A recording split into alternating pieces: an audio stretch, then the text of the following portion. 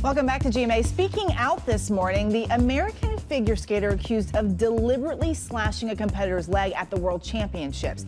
It was a shocking moment caught on tape. She says it was an accident. ABC's Marcy Gonzalez joins us with more from Los Angeles. Good morning, Marcy. Eva, good morning. Mariah Bell says she told her fellow skater whose leg was slashed that it was unintentional. And now she's sharing her perspective and the backlash she faced with her nearly 30,000 Instagram followers.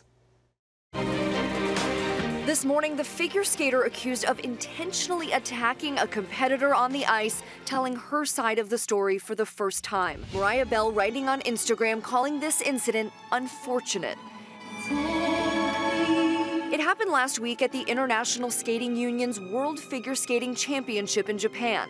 Here you see Bell and 16-year-old Korean skater Eun-Soo Lim warming up. Watch again.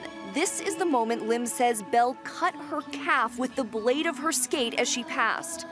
Bell now defending herself in the online post, writing, "I meant absolutely no harm." The 22-year-old athlete adding, "The comments that my friends, family, and I received on social media were hateful and disturbing." The International Skating Union investigating the incident on the ice, later saying there is no evidence that Ms. Bell intended any harm to Ms. Lim. And Olympic bronze medalist Adam Rippon, who choreographed Bell's routine, coming to her defense.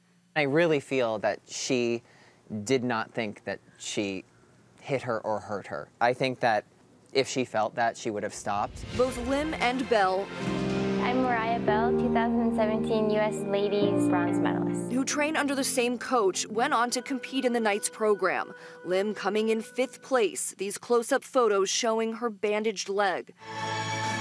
Bell landing in 6th, writing on Instagram, "I learned a lot about my inner strength last week." And in that post, Bell didn't directly address reports that she'd bullied Lim, including just before that championship, but she wrote that their training environment is, in her words, professional and supportive. Guys. All right, Marcy Gonzalez, thank you. Well, hey there, GMA fans. Robin Roberts here. Thanks for checking out our YouTube channel. Lots of great stuff here. So go on, click the subscribe button right over here to get more of awesome videos and content from GMA every day, anytime. We thank you for watching, and we'll see you in the morning on GMA.